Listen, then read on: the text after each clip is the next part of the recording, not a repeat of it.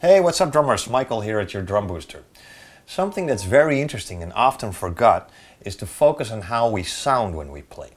You know, when we are practicing, we tend to focus on the difficult parts like independence or timing or you name it, but focus on the dynamic level and focus on how you sound, because the people who are gonna listen to you playing, that's what they're gonna hear. So it's one of the most important things, all right? Focus on it. It's a lot of fun as well, and you can learn a lot from it. So let us know in the comments how this works out for you. We have tons of interesting stuff on our YouTube channel. It's very interesting for basically every drummer, so be sure to check it out and hit the subscribe button.